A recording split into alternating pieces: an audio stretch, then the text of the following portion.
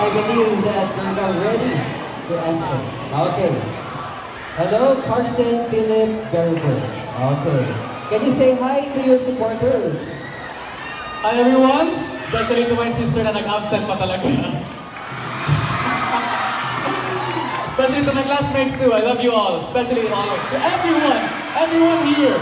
I love everyone here, thank you. Okay. That's it. Are you now ready to answer the final question? Yes. Okay.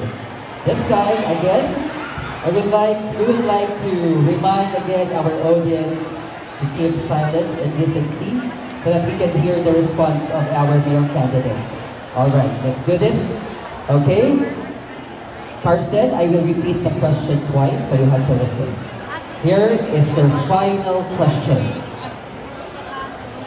The Philippines is host to the 2023 FIBA World Cup, a basketball tournament organized by the International Basketball Federation, or IBF, and features national teams from around the world competing for the World Championship. How can sports events such as this promote a more inclusive sense of nationalism among the youth in the Philippines? I repeat, the Philippines is host to the 2023 FIBA World Cup, a basketball tournament organized by the International Basketball Federation, or IBF, and features national teams from around the world competing for the World Championship. How can sports events such as this promote a more inclusive sense of nationalism among the youth in the Philippines? We have 1 minute to answer.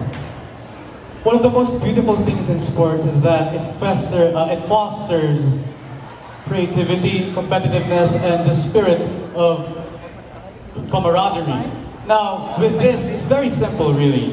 When you're in the court, when you're playing basketball, or when you're in the soccer field, you're playing soccer, you're no longer American, you're no longer Filipino, you are no longer Tausug, you're no longer Bisaya, you are no longer anything else, you are a competitor.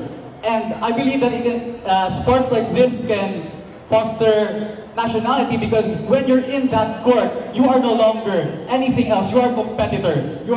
When you represent the Philippines, you are no longer Tausug, you're no longer Bisaya, you're no longer Chavacano. You are a Filipino. You represent the Philippines with your pride, with your joy, with your passion, with the pureness of your heart and your soul. And that's why I believe that these types of sports will always foster the nationalism in the Philippines. And I thank you. That's it. Just on time. Maraming salamat. Thank you very much. Our last finalist, male candidate number 20.